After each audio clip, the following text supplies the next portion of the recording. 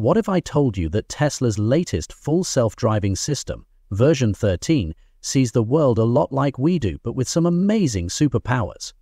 Today, we're going to peek under the hood of this incredible technology and understand why Tesla chose this approach over traditional methods like Lidar. Imagine you're driving. Your eyes are constantly scanning the road, looking at different angles, distances, and directions. Tesla's FSD V13 does something similar, but with 8 high-resolution cameras working together to create a complete 360-degree view around the car. But here's where it gets interesting. Instead of just seeing what's there, FSD V13 understands what it's looking at. The system splits everything it sees into 2 main categories. First, it looks for what it calls vulnerable road users. That's people, cyclists, pets, basically anything that needs extra protection. Then, it tracks everything else: other cars, traffic signs, road markings, and obstacles. Think of it like having 2 different sets of eyes, each specialized for different tasks. But here's where Tesla's approach gets really clever. The system creates what we call virtual cameras. Imagine being able to instantly shift your viewpoint from eye level to a bird's eye view. That's exactly what these virtual cameras do. They create different perspectives to better understand what's happening around the car. For pedestrians, it views things from human height. For traffic flow, it takes a higher view. All this information comes together to build a detailed 3D map of the world around the car. It's like having a perfect memory that remembers not just where things are, but how they're moving and where they're likely to go next. This is what you see on Tesla's display screen, though that's just a simplified version of what the car actually understands.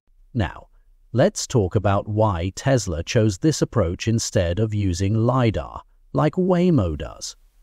Lidar works by shooting out laser beams to measure distances to objects. While it's very precise, it has some limitations. It's expensive, can be affected by weather conditions, and, most importantly, it doesn't understand what it's looking at. It just knows something is there. Tesla's vision-based system, on the other hand, works more like the human brain. It doesn't just measure distances, it understands context. It can read road signs, interpret traffic signals, and even predict how other road users might behave. Plus, it gets smarter over time through Tesla's neural network training. Think about how you drive in heavy rain. You don't rely on precise measurements.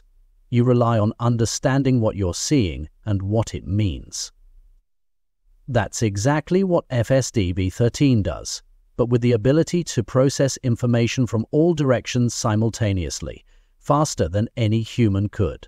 What makes VHT13 particularly special is its end-to-end AI training. Every part of the system learns to work together, just like how our eyes, brain, and reflexes work together when we drive.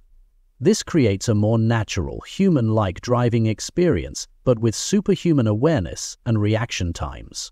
Tesla's FSD V13 represents a fundamental shift in how self-driving cars perceive and understand the world.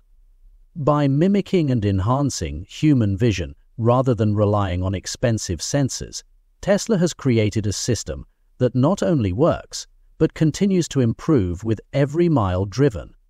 It's not just about seeing the road, it's about understanding it. If you found this explanation helpful, don't forget to like and subscribe for more in-depth looks at cutting-edge technology. Leave a comment below if you'd like to learn more about specific aspects of current-day technology.